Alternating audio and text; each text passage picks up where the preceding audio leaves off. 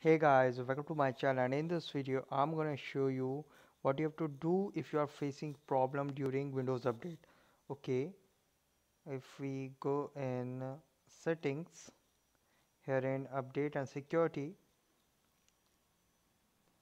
so you can see it is currently up to date and the optional quality update is available.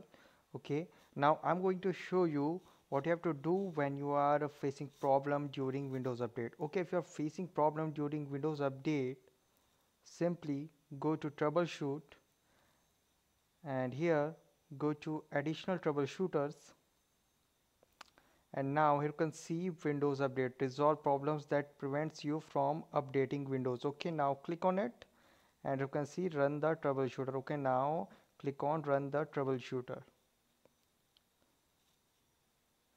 This might fix the problem of your Windows update problem, and you can see currently it is working.